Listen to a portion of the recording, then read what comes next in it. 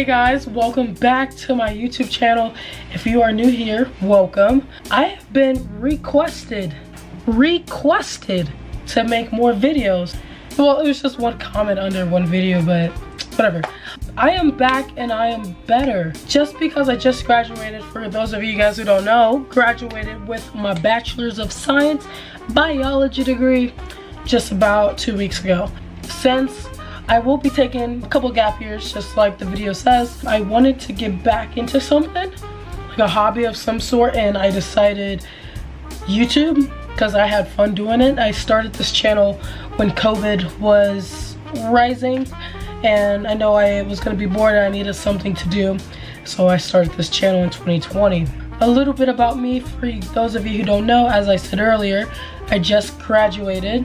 I was a student athlete. I ran track and field for all 4 years, and I am a pre-med major, so we are making it to medical school.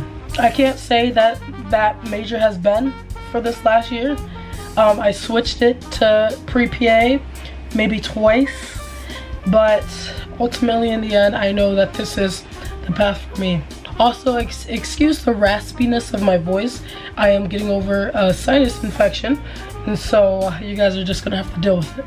So yes, I am taking 2 gap years, not just 1, 2, for a couple of reasons, and I'm about to get into them.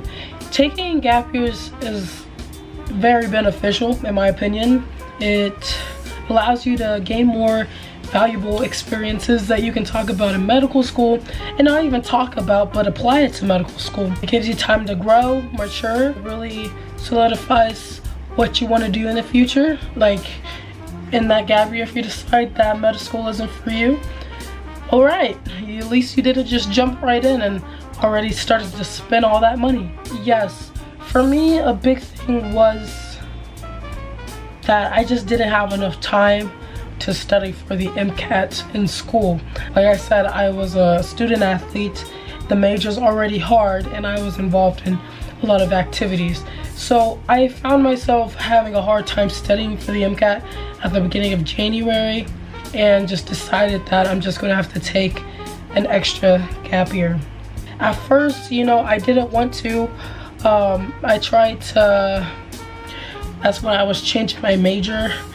I tried to just like work around it because I want it to be done as soon as possible, but you know, when you think about it, what's the rush, you know?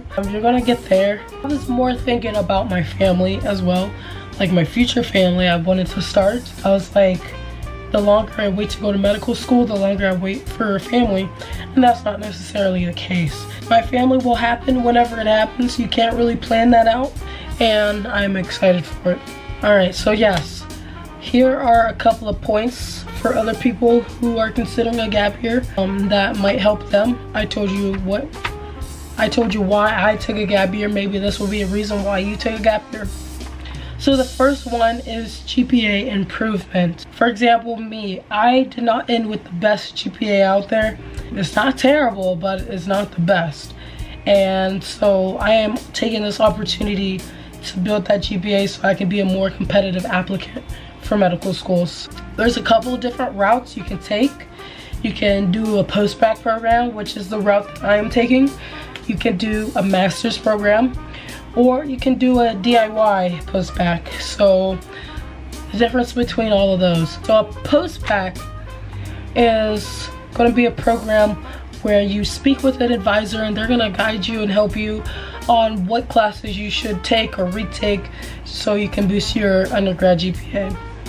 And when you apply for med schools, they will see that GPA, which is very nice. So it won't be such a low GPA if you do well in this post-bac. The only thing is that you don't end up with something at the end. You don't have another degree or a master's or anything. You may just get a certificate of completion, but that's about it. But really the main goal for taking this post-bac was to boost your GPA, and hopefully you had met that goal. So next is the master's program. That you will end up with something at the end. You will end up with a master's degree. If for some reason you don't decide to go into med school, at least you have a master's degree to fall back on, and you can get a job in whatever field that was, probably medicine. But yeah, people would choose to take a master's program just to get something at the end. And mainly the point of that is to show med schools that you can handle upper level classes. You can handle the rigor of medical school. And so that's why people will do that route. And then there's the DIY post-bac, where it's not necessarily a program that you enroll in, but you may go to a state college to take a couple of classes. It is much cheaper that way. You may want to retake some classes that you didn't do so well in the first time, or you may want to pick up some upper level classes that'll make your application look good. Like, hey, I just took, you know, immunology or something like that. So the pros for that would just be that it's cheaper and you're kind of in control of what you do. So that's why people will opt to do that route. The second reason for taking a gap year is more time to study for the MCAT. So if your GPA isn't as competitive as you would like it, maybe you can get your MCAT score competitive. That's my thing. So in this next year, I'm going to be studying for the MCAT. I'll have much more time to study for it, and I will have the money to afford the resources for me to prepare for it. That was also a big thing.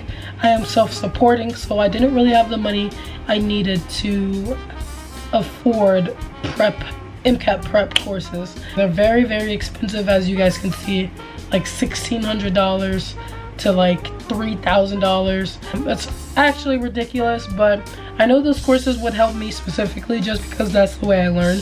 I like modules and I like for it to keep me on track, so that's the reason why I'm gonna go with that route.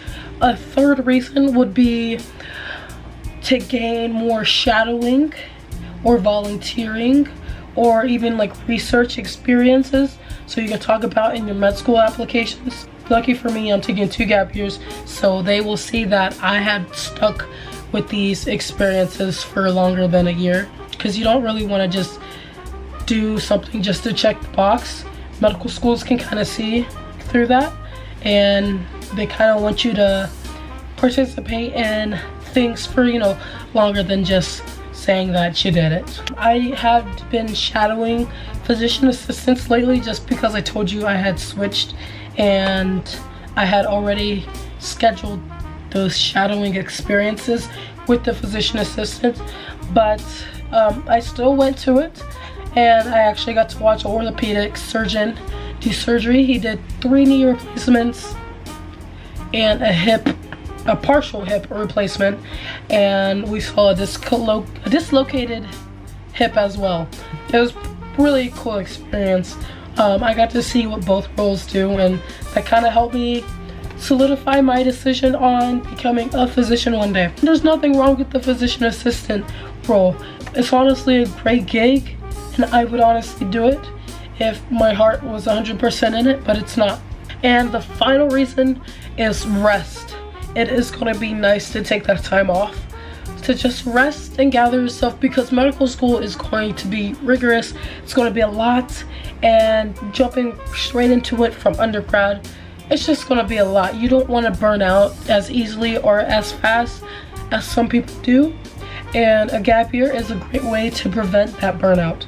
So it is worth thinking about. I honestly would recommend a gap year, but that's just me. And yes, there are a few cons to taking a gap year.